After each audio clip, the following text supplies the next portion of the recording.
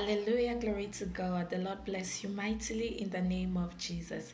This is Healing Word with Pastor Igwe. If you're seeing me for the first time, thank you for joining. Thank you for watching this video.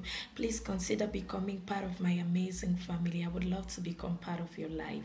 And if you're family, you know I love you so much. Thank you for being a part of this session. The Lord gave me this specific word for somebody.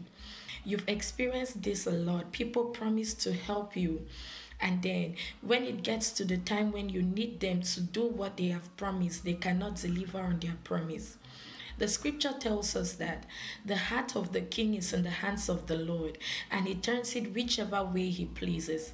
This is the reason why people promise to help you, and when the time comes, they cannot do it. A man can only help you if God has touched their hearts to do so, if God has convicted their hearts to do so. So many times, people just say things out of the spur of the moment. And then we do not know that we have to run to God, because it is God who has to convict their hearts to help us. So we are there believing that these people will help. We begin to ask them for the help, and sometimes they feel pressured and they don't help. Sometimes we don't ask and they just don't do it. So what do you do in order to have divine help? Instead of running to man, you run to God, because you know that God alone has the capacity to convict the heart of a man to help you. If you can only do this, trust God more, run to him, turn to him in prayer. God is going to bring the right connections into your life. God is going to send the right people your way. God is going to bring the right people who are interested in your lifting. People who are going to assist you to be where God wants you to be. People who are going to come with the finances. People who are going to love you just as God has ordained for you to be loved. This is the reason why men promise to help you and to not, because their hearts have not been convicted by God to do it.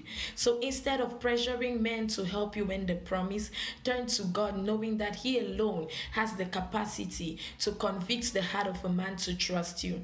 And now let me pray for you in the name of Jesus.